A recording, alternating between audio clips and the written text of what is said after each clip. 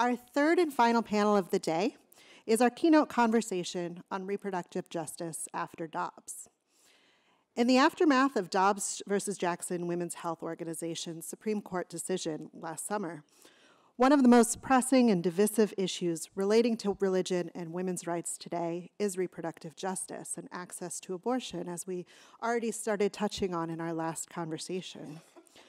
While most observers tend to associate religious faith with arguments against abortion, clergy and faith-based activists have also fought to increase access to reproductive care, from assisting women in their search for abortions in the years preceding Roe v. Wade to spearheading challenges in our post-Dobbs legal landscape. This conversation will discuss the past, present, and future of the role of faith in the movement for reproductive justice. This movement around access to abortion, specifically in larger issues of reproductive justice, framed so brilliantly by Black women activists, is multitudinous and wide-ranging. And our participants here on stage represent different organizations and different faith traditions. But it's important that we emphasize that we are only scratching the surface of this dynamic movement. And we hope that this conversation is going to spark further and more wide-ranging debates as well. Now to introduce today's panelists. Latishia James, affectionately known as Reverend Pleasure, is a Black queer femme womanist, writer, facilitator of healing spaces, and sacral spirituality coach. A Master of Divinity and Certificate of Sexuality and Religion graduate from the Pacific School of Religion, she lives and works at the intersection of pleasure activism, sacral sanctity, spirituality, reproductive, and healing justice. Andrea Kopel began her career at Planned Parenthood Federation of America and has spent the last 25 years working to improve the lives of women and families in New York's nonprofit sector. She's currently the executive director of the National Council of Jewish Women of New York. Katey is the chief executive officer of the Religious Coalition for Reproductive Choice. She's an ordained Baptist minister and member of the Clergy Advocacy Board of Planned Parenthood. And they're joined by our moderator, Irin, who holds the distinction of having moderated a panel at every one of our MAX conferences since its inception. I'm very proud of that. She is a senior correspondent at New York Magazine, a CNN contributor, and co-author of the best-selling Notorious RBG, The Life and Times of Ruth Bader Ginsburg, which inspired a traveling exhibition that we hosted here to critical success in 2021. She's a national reporter at MSNBC and NBC News, as well as a staff writer at Salon and Jezebel, covering gender, reproductive rights, and the law. As a contributing writer to the Washington Post's Outlook section, she won a 2018 Mirror Award from the Newhouse School at Syracuse University for her work breaking the story of sexual harassment allegations against Charlie Rose. Please join me in welcoming them all here today. Thank you so much, Anna, and good afternoon, everybody. It's a thrill to be with you in person. It's a thrill to be, I don't know if anybody else has done what I have gotten to do, but every convening, whether it's virtual or in person, in which we contemplate history that was written out of the mainstream narrative, is a real privilege. So thank you, all of you, for coming, and thank you so much to these brilliant panelists. I'm really looking forward to challenging assumptions that we make about reproduction, pleasure. I love that that word is already in the mix here. Faith, spirituality, history. So we're going to try to do that in an hour. Cool. I have faith. I guess RBG used to say to her clerks, get it right and keep it tight. And so we're going to try to do that. I want to start out by opening up the floor to my brilliant panelists. Latishia, I'm going to ask you to start to situate the work that you are doing and the tradition from which you come. And especially because this title, Reproductive Justice, is suggestive of something so much bigger, I'd love to start with you to just break it all down about where it comes from, what it means. Thank you so much. Good afternoon, everyone. It is a pleasure to be with you. So reproductive justice is a framework that was developed by Black women and also by women of color in response essentially to the fact that the reproductive rights movement was leaving out the lives of Black women and brown women and poor women and disabled women and other birthing people. And so the original tenets of reproductive justice say you have the right to have children, you have the right to not have children, you have the right to raise any children you have in healthy and safe environments. Since that time, with second wave and now third wave reproductive justice, we are also naming explicitly within that the right to bodily autonomy and body sovereignty. Why that's important and why it's important to name that it was created by Black women and women of color, especially in response to the ways that mainstream feminism were leaving them out of the conversation and leaving them out of the fight for reproductive rights, is because that is also a project of colonialism. And so when we're talking about the ways that faith has always been a part of this conversation, and that white Christian nationalists, not only do they not own the conversation, they did not start it. It is because, as Kelly Brown Douglas talks about, that embodied bodies, also known as blues bodies, are a threat to the status quo. They are a threat to empire because we take with us all of the things that make us human, right? We take with us the blood and the pain and the pleasure. We do not separate sexuality from spirituality.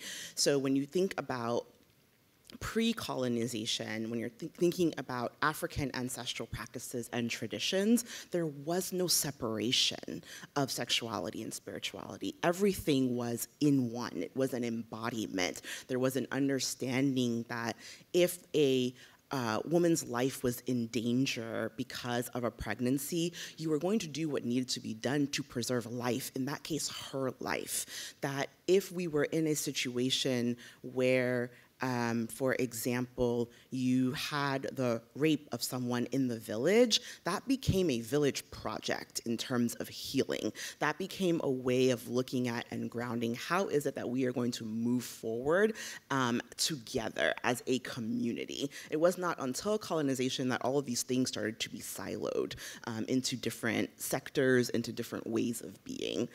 All of that is new in the grand scheme of life, that separation, and it very much has to be, it is tied to colonization and currently is tied to white national Christian supremacy, the way that it's being expressed in these onslaught of laws that are trying to be passed. I want to ask a follow-up because I'm so intrigued by your professional description and how you, so drawing on the tradition that you just described, could you take us through your work a little bit? Sure. So I'm a Pentecostal girl. I was raised in the Black church. I am a child of the Black church. However, and like Melva Sampson talks about, the Black church came out of African tradition as well. So something that I have always loved is the way that we practice drums. The way that drumming is how we speak to one another and is also this form of embodiment. So in the church that I grew up in, there was never going to be a Sunday that we did not dance. If there was a service and there was no dancing, something was wrong. There would be a lot of confusion.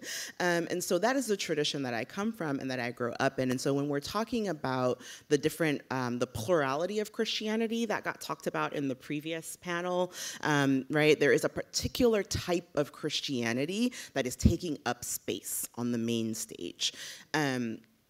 And so I also had to contend, unfortunately, though, within my tradition, Pentecostal tradition, it is still a conservative tradition. And so as a queer person, having to reconcile my own faith, having to reconcile what it meant to be a blues body, as Kelly Brown Douglas puts it, and in that unlearning and relearning, it led me to seminary.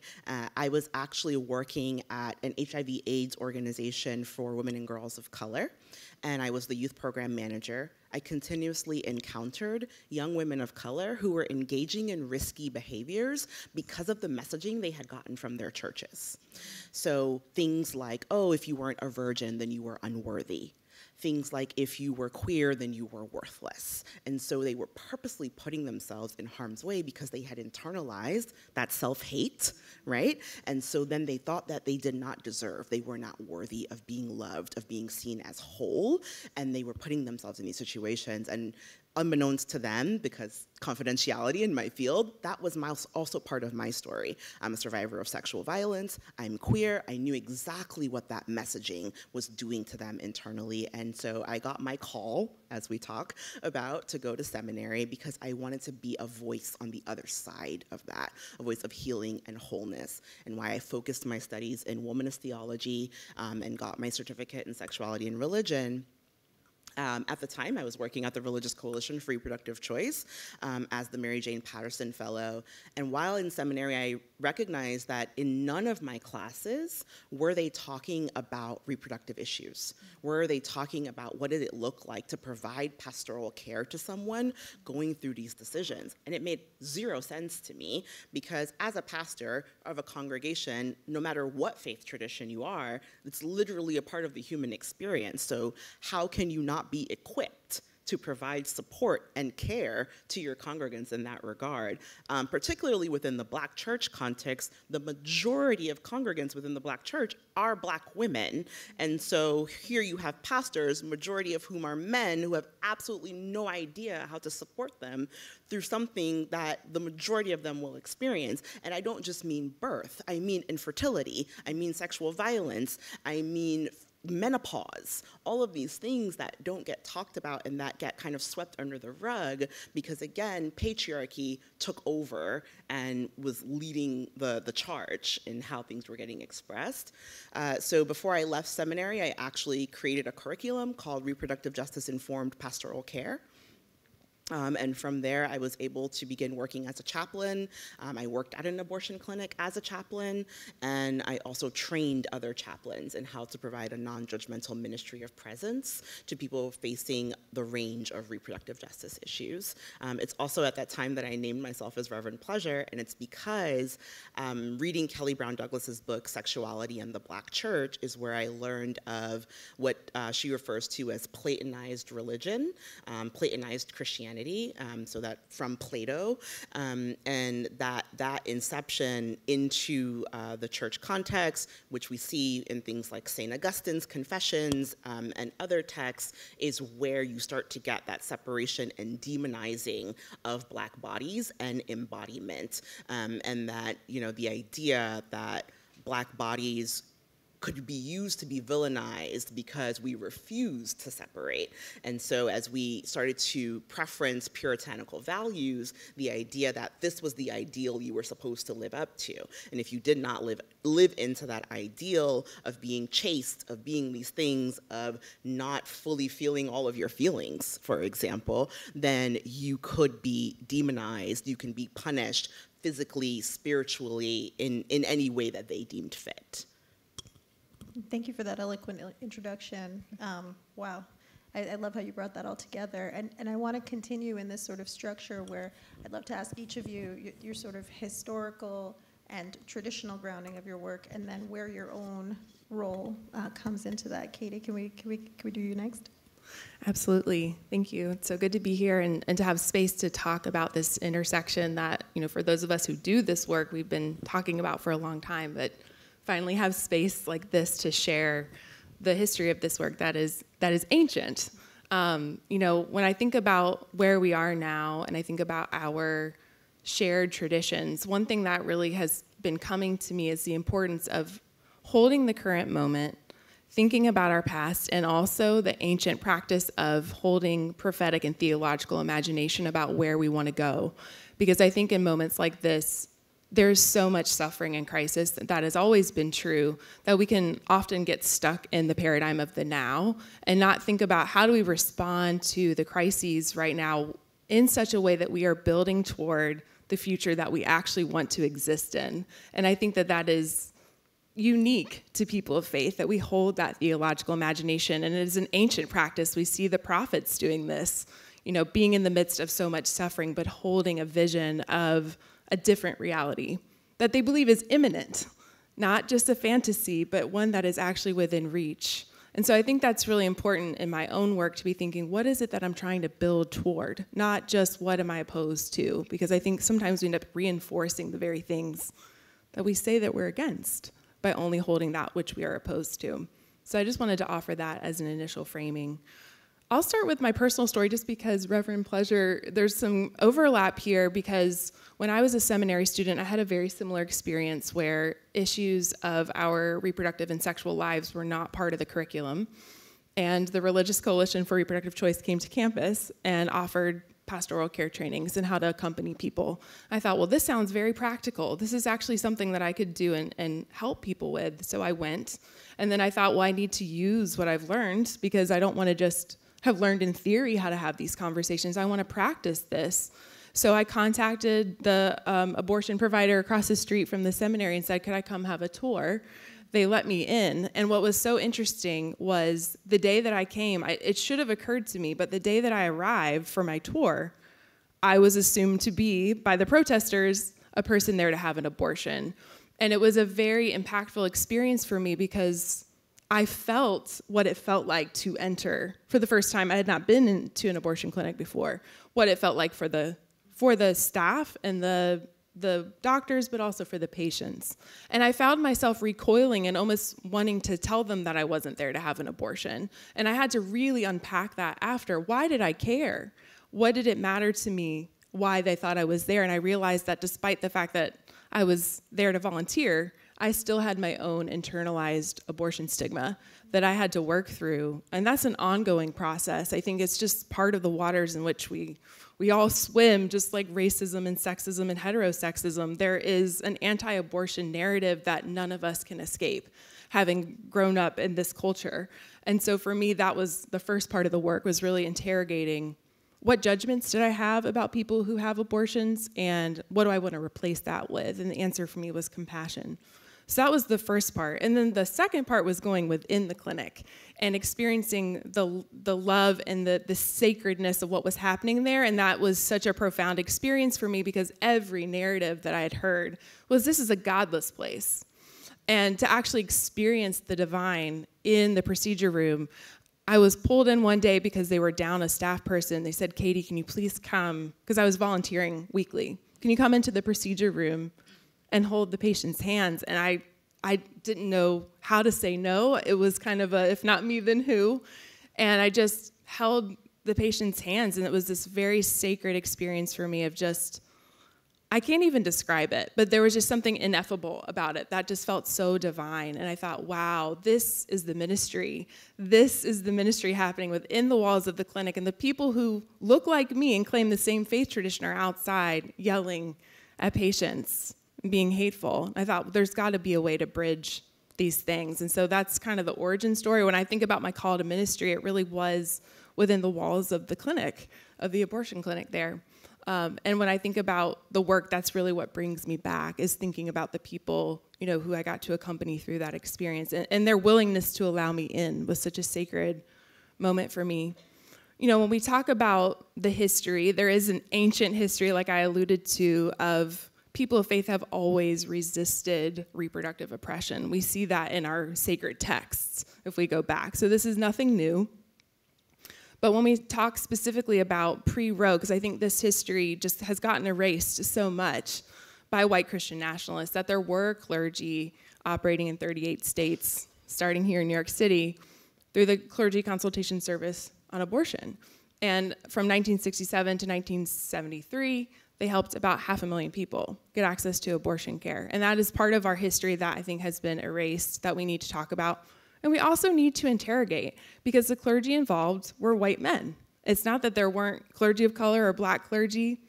That was a decision that they made to center whiteness in that movement. And I think that that is something that we have to both interrogate and also honor the legacy of.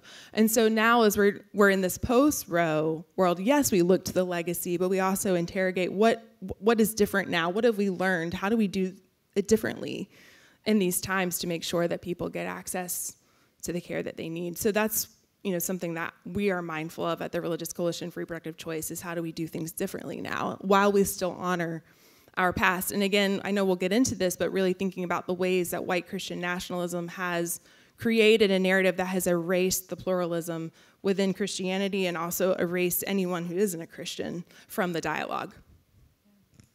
Yeah, I have to say I had a lot of fun digging into the archives of the clergy consultation service when I was working on a piece for New York Magazine. Just kind of, it was a piece anticipating the post-Roe universe at that point.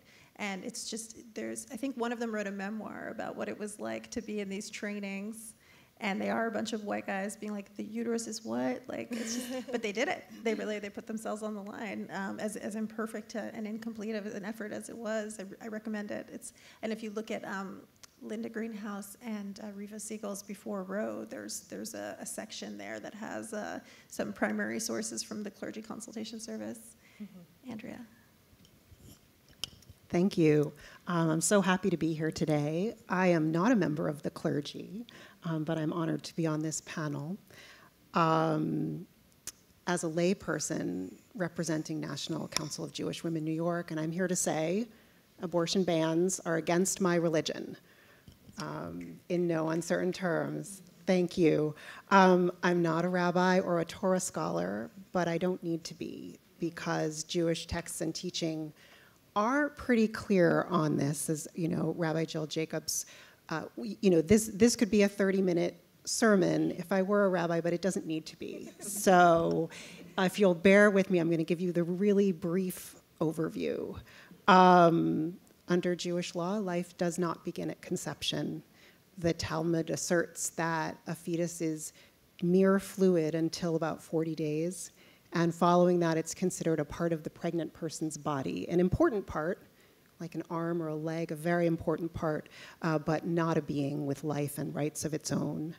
And it's not viewed as its own independent human being until birth, largely interpreted as when the head has emerged. And again, if you'll bear with me, I'll tell you a little Torah story. We'll do a mini text study led by a lay person. The Torah recounts a story. Two men are fighting and accidentally injure a pregnant woman who is standing nearby, resulting in a miscarriage.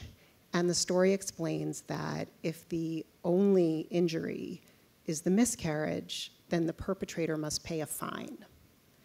But if the pregnant person, in this case a woman, is gravely injured, then it shall be an eye for an eye, life for a life, treated as a murder.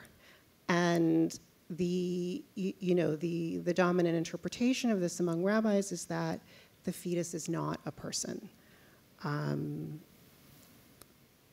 Various, as was said in the previous panel, and I think alluded to here, Jewish sources explicitly state that abortion is not only permitted, but is actually required in cases where the life or the health of the pregnant person is at stake.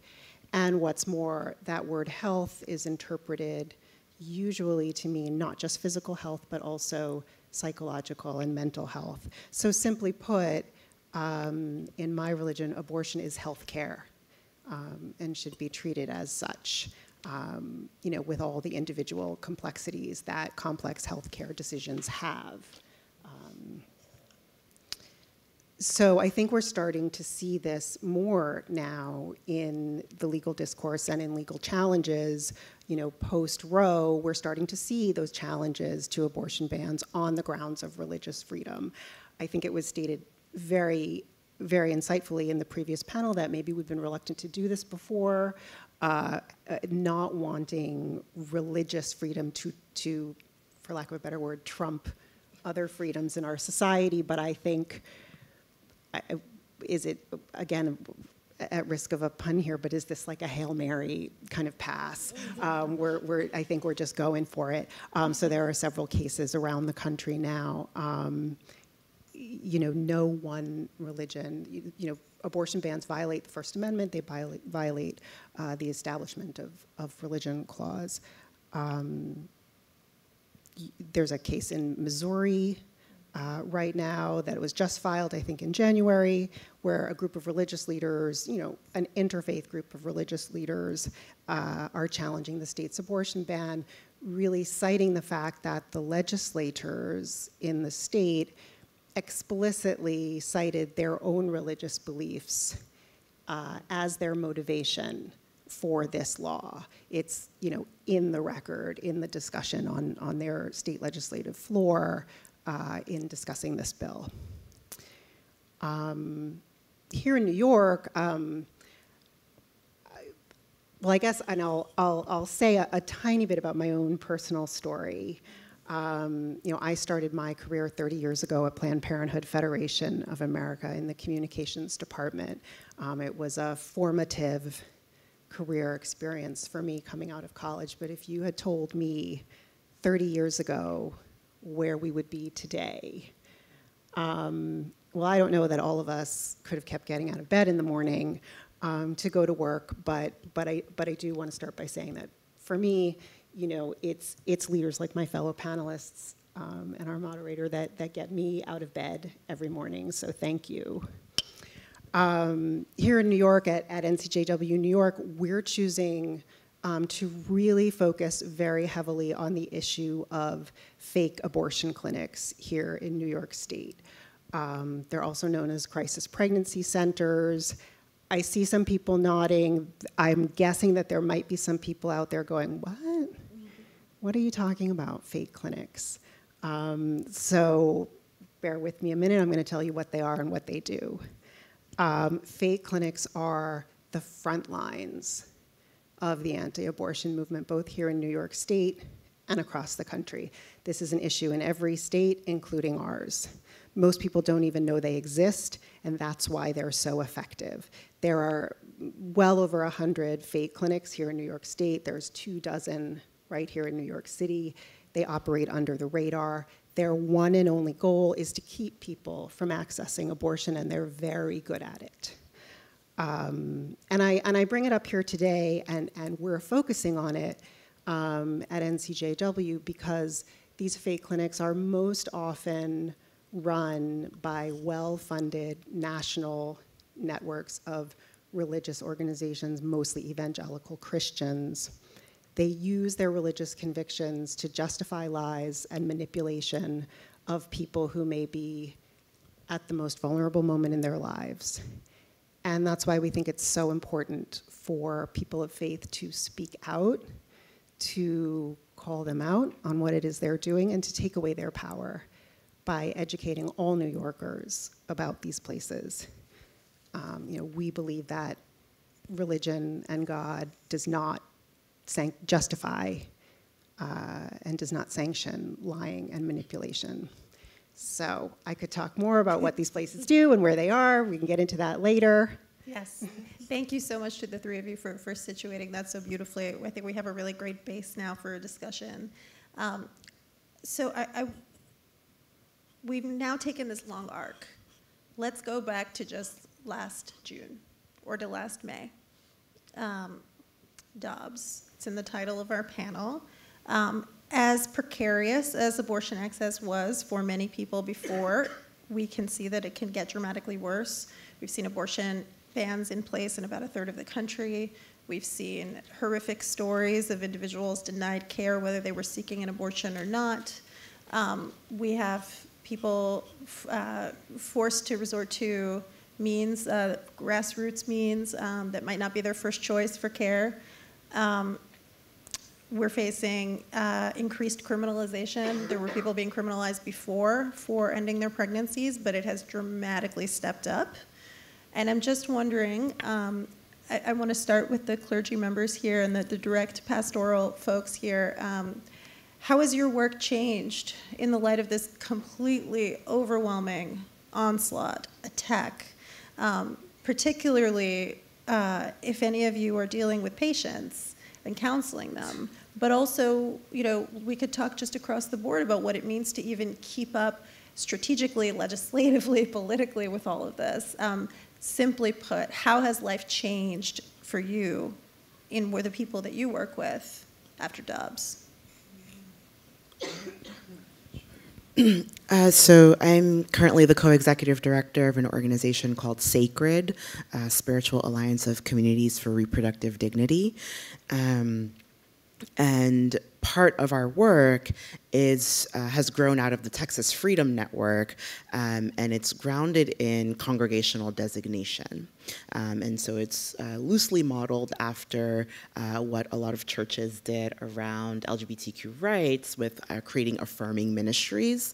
And so part of why we are focused on that is because of the lack of education that we're recognizing a lot of congregations have around things like religious freedom and religious liberty, and the misconstruction of religious freedom and religious liberty.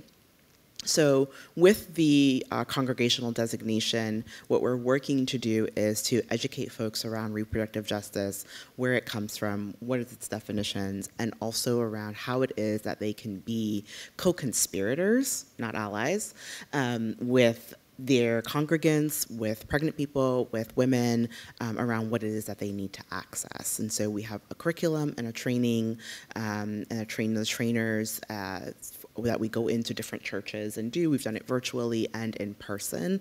And really, that is becoming a way to galvanize more and more faith voices, because so many folks I see are afraid of saying the wrong thing, of doing the wrong thing. One of the things that white Christian nationalists have been really great at is to put forward this idea of this one interpretation of Christianity, this one interpretation of the Bible, this one interpretation of God. But like Katey mentioned, what you actually have is the fear-based, limited prophetic imagination of cisgender white heterosexual men. Their prophetic imagination is this tiny. This is what they have created with their prophetic imagination, is a world in which they are so afraid of losing power that the only thing that they can do is subjugate other people. Our prophetic imagination has always been wider than that, has always been bigger than that. And so by going the route of education, of galvanizing, of helping people to be less afraid, and to helping people to unlearn the shame that they have been so good at perpetuating, then we're base building. We are really rooting in our own moral and prophetic imagination, right? So this idea as well that there is one type of morality, of who gets grace, of who gets moral understanding and moral preferencing. So I don't know if any of you have seen, but recently, Jessa Duggar, who is a part of the Duggar family, very, very much so a part of the white national Christian crew, had to have an abortion. And there's a debate going on right now about whether or not she actually had an abortion. She had a miscarriage. Her miscarriage was incomplete. The medical terminology for miscarriage is spontaneous abortion. When a body does not expel a pregnancy completely, you have to undergo a procedure known as a DNC, dilation and curation, in order to complete the abortion that the body started. And so conservatives are trying to say that what happened is that no, she had a procedure to complete her miscarriage. Yes, she had an abortion, right? But she is being privileged and given this higher morality, this higher ground, because again, it's very effective to say abortion is murder, because nobody wants to be a murderer, right? That is the morality heartstring that the movement has been able to pull on for so long. And so now their own language is coming to bite them in the butts, because she did have an abortion. And it's sad, and I'm sorry for her that she had to go through that and that she had a miscarriage of a wanted pregnancy. But at the end of the day, this is why everyone needs access to the same things, not just a few people. And so I think part of also our work is this political education, is helping people to understand things like these, that what the opposition has been so good at is getting people tripped up on language, and getting them tripped up on theological understandings and underpinnings, because they say that they are the authority on them. Well, and I think a lot of people are getting an education in the sort of fuzziness of these lines, because you have people who are having miscarriages who can't get care in many of these states because it is believed to be running afoul of the law. And anytime somebody in the anti-abortion side is confronted with this, they just say, well, that's not an abortion. Yes, that's right? correct. And even the 10-year-old rape victim in Ohio, that's not an abortion either, even though there wasn't even a miscarriage in that context. And so there is this effort to say, this is the good woman, these are the bad women. Exactly. And in the practice of medicine and in people's lives, these lines are just not so dark and clear. That's right. Before the decision came down, I had just published my second book called A Complicated Choice, where I went into some of these stories of every single abortion, every single pregnancy is different and unique. There is no way to legislate this because it's about the context of an individual person's life in the midst of systemic oppression also. And I think the way that abortion has been talked about specifically is so abstract.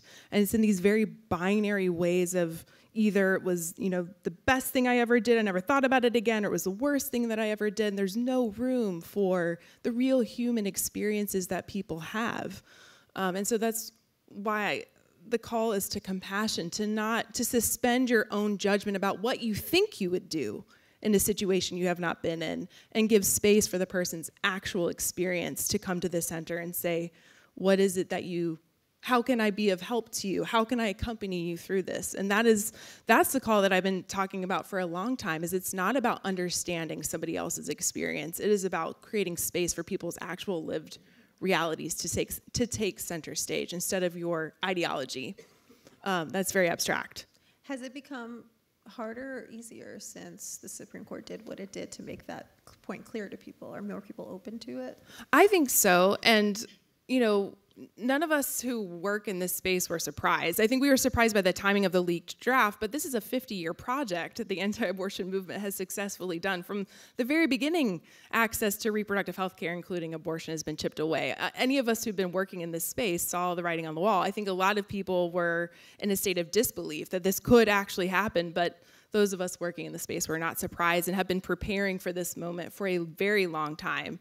And so I think the opportunity of a moment like this is the increased attention, questioning how did we get here, more people willing to put aside their fear and actually say, I want to be speaking about this, I want to be engaged. And also that requires the education, because oftentimes we'll have people say, hey, I've got the great idea on how to solve this problem. It's like, wait a second. There have been people doing this work for a long time. Let us help you understand how we got here. Do your own internal work around why you have that internalized abortion stigma I was talking about before you start to get engaged. Because if we don't challenge our own internal stigma, assumptions, then when we go out and do work with people whose stories are going to bump up against our values, we end up replicating harm. And so I think that that's a huge part of the work right now, is to do the internal work within yourself, within the community, which is why the work that Sacred is doing is so important. What are our shared values around this? Do we want to change them in response to where we are now? And then from that place, respond, rather than starting from a place of reactivity. We live you work in a city and state that held itself out as a refuge for folks living in more hostile jurisdictions. I wonder what the post-Dobbs world has looked like for you. Yeah, I think it's affected our work at NCJW New York in a couple of ways. I do want to really highlight what we've been talking about. I think there is real opportunity for learning right now as this post-Dobbs world forces into the public discourse a real consideration of the totality of experience that people face around pregnancy, miscarriage, birth, pregnancy loss, abortion, stillbirth, you name it. I think that we also at NCJW New York for about 30 years have run a peer support program called the Pregnancy Loss Support Program. We know these stories very well of all of the experience of pregnancy loss at every stage of pregnancy, and there's also a huge stigma around that issue. It's not discussed, it's not talked about. People feel very alone, although they're anything but, if you know the statistics of pregnancy loss. And realizing the intersection of these issues, realizing the complexity of the choices and medical situations that people deal with, that I think these legislators, you know, on the floor in the state legislators just have no clue that these situations even existed. And so it's infuriating and outrageous, but it's also an opportunity for learning for many people. I think there are many people who just didn't know about, you know, the type of issue that Jessa Duggar is facing, and that, you know, that these are not black and white lines. So I think there's a real opportunity for learning, and we've tried to be part of that dialogue.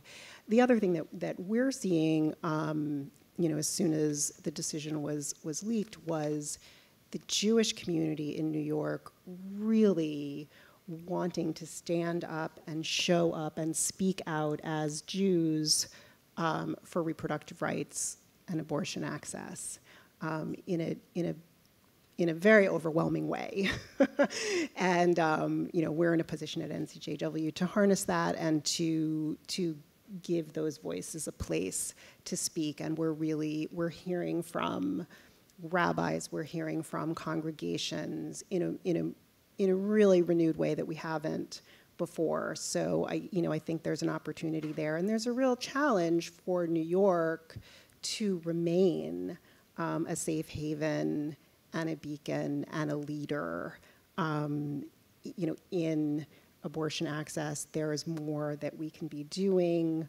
You know, there are some other policies that are in the works, you know, a shield law for doctors who want to provide abortion, you know, medication abortion via telehealth for people in other states. There's more we can be doing, so there are policies, you know, coming down the pike in our state legislature. And there's more we need to be doing, again, on this fake clinics issue. You know, the leaders of that movement have made it very clear. They don't hide their agenda, that their goal is to open more and more and more fake clinics to create more chaos and confusion for the flood of people coming here from other states. And so, you know, those are the fronts that we're working on. Yeah. Can I just add something? As Andrea's talking particularly about these fake clinics, want to connect some dots, right? So we're talking about the intersections, and Kimberly Crenshaw, you know, coined intersectionality in the 1980s for a reason, and it plays out here very well. So when you're talking about, we have tons of fake clinics where I live in Georgia. I live in Atlanta, and we also have a similar campaign to expose them. But when we're talking about why they're so problematic, because they're so good at advertising themselves, for example, as crisis pregnancy centers, right? As a place where you come when you're in crisis, when you're pregnant, and you don't know what to do. So who are they targeting? They're targeting poor people. They're targeting black and brown folks. They're targeting people who already had issues accessing the healthcare they needed even before Dobbs. And that's part of why they are so effective, because one of the projects of colonialism is to make us forget. Right? To forget our history, to forget that, oh, yes, we had religious people who were in support of us, not just religious people who are going to pretend that they are in support of us. And so when I go into this clinic and I think that I'm going to get care, I'm going to get diapers, I'm going to get support throughout my pregnancy and all of these things, and actually what ends up happening is that they lie to people about how far along they are. Mm-hmm. The reason, part of why they're so dangerous is because they're not regulated. They're actually giving people false medical information. They don't have to tell them the truth. So you go in and they'll tell you, for example, if you're in Georgia, oh, you're 8 weeks along, because they know Georgia has a 6-week abortion ban, but actually you're 5 weeks along. And so they'll tell you that you're 8 weeks along so that you think you have no other choice. You have no other options. And then you don't know how to get access to leave the state. And then there's fear mongering. And then they make you think you're going to get criminalized. And if you're a rape survivor, you actually have to go and file a police report in order to get a sign-off to bring to your doctor to get one of the exceptions that they talked about exists. They're not really exceptions. We already know about what happens when most Black and brown people go to the police. So they're not gonna go to the police. So when we're talking about the intersections of these issues and why I'm always going to talk about this from a reproductive justice framework is because it's not just about abortion. It's about what are the barriers to care? What are the barriers to people being able to live in the fullness of who they are, to live into their wholeness, to be seen as individuals worthy of dignity and respect, and to not be criminalized and villainized because they have to make difficult decisions for their bodies. Well, I wonder if I could underline your point and tell me if I'm misrepresenting it, but I think what you're saying is that there has also been a vacuum created by lack of access to care, but also by a kind of outreach, right? Whatever someone's pregnancy decision is, you know, that the crisis pregnancy centers they're putting up these ads that, and you know, of course they're the same organizations that are putting up the ads saying that the most dangerous place for a Black child is in the womb. I think they're still at that, I assume, but they've been doing that for a very long time. It kind of reminds me of for-profit colleges, right? Like they're so good at advertising, they're so good at being there. And you know what? It's pretty hard to get an appointment if you want prenatal care, if you want an ultrasound. Right. You know, I just interviewed a woman who answers all the questions on Reddit about abortion. You know, a lot of people end up going to crisis pregnancy centers because they can't afford an ultrasound, even if they know that it's fake. And I'm not telling you anything you don't know, but maybe folks in the audience know.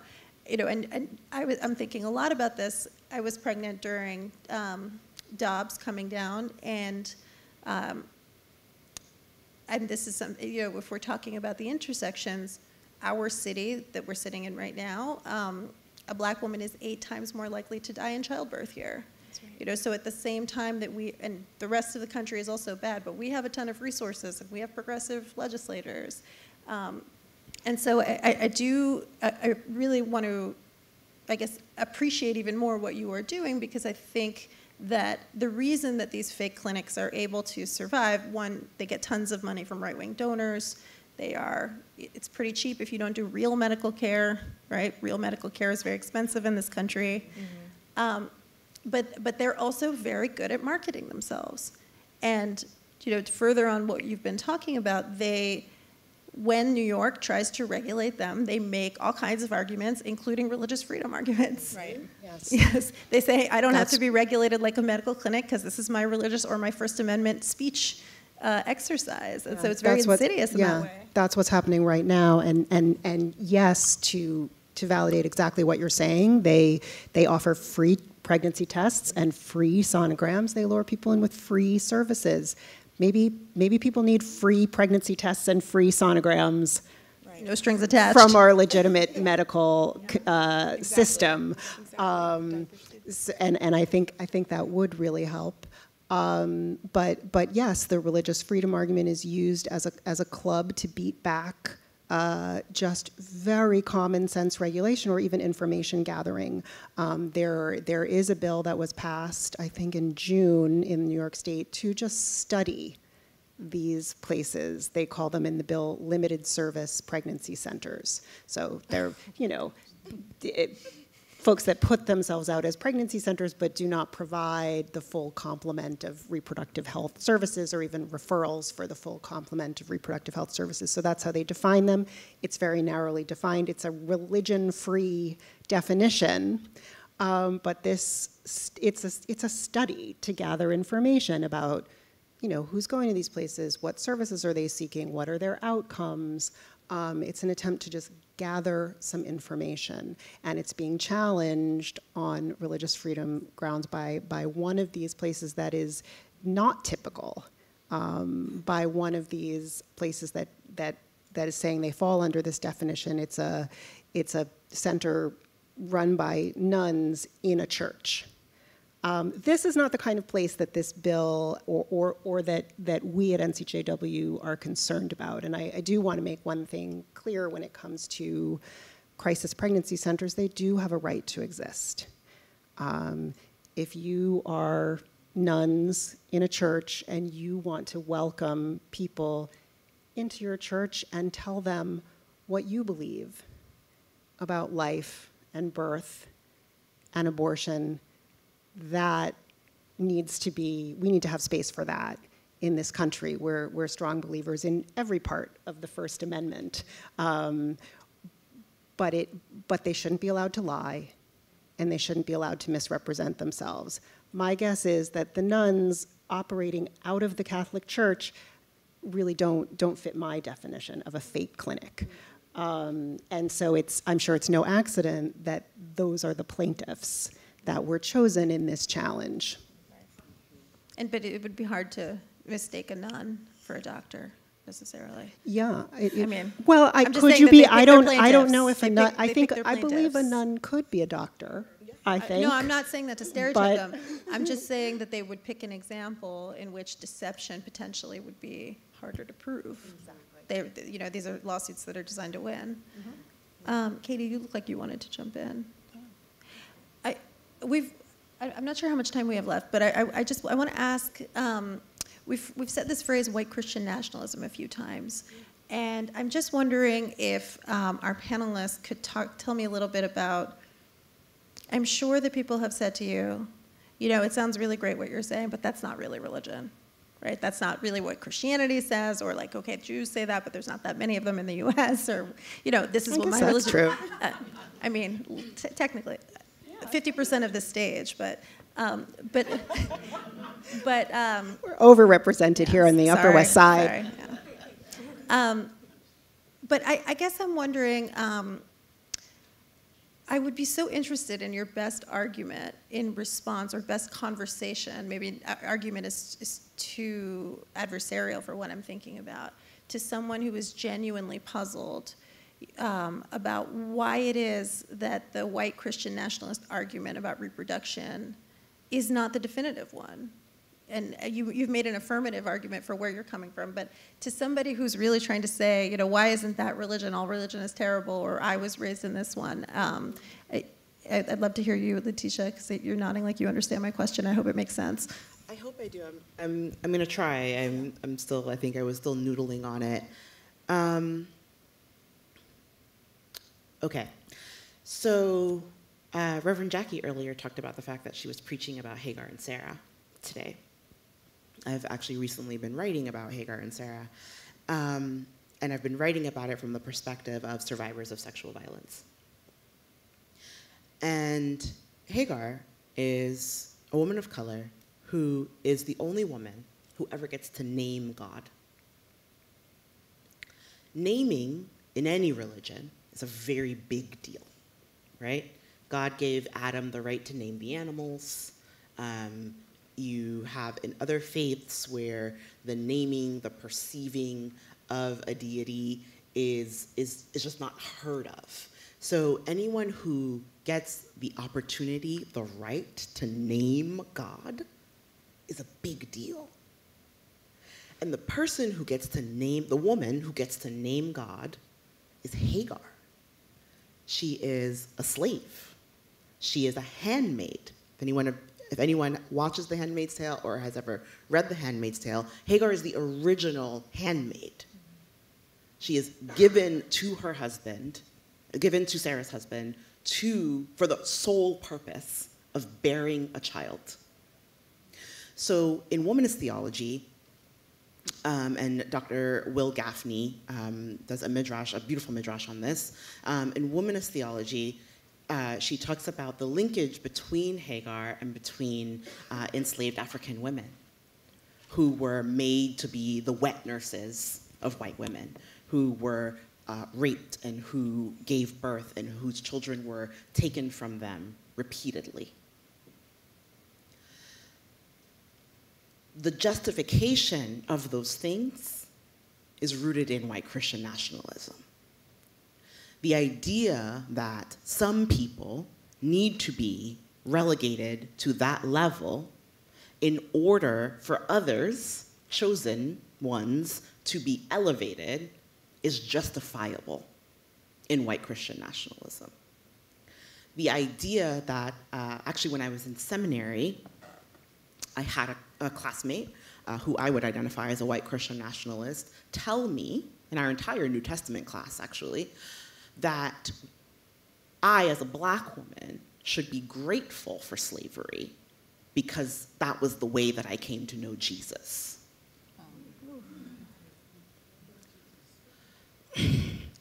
Exactly. Which Jesus, right? Because Jesus was a Jew, a brown man. Jesus was a person who flipped tables. And this idea that I should be grateful for the enslavement of my ancestors because otherwise I would not know your version of Jesus. So I don't know that having this conversation would not be argumentative, right? That was the part I was like. It could be. It just doesn't have. No, it could be. I just didn't want to define how you would have it. But leaving it open. But it's where I would begin, right? Because this idea that, one, you don't even want to admit that Jesus isn't white. Yeah.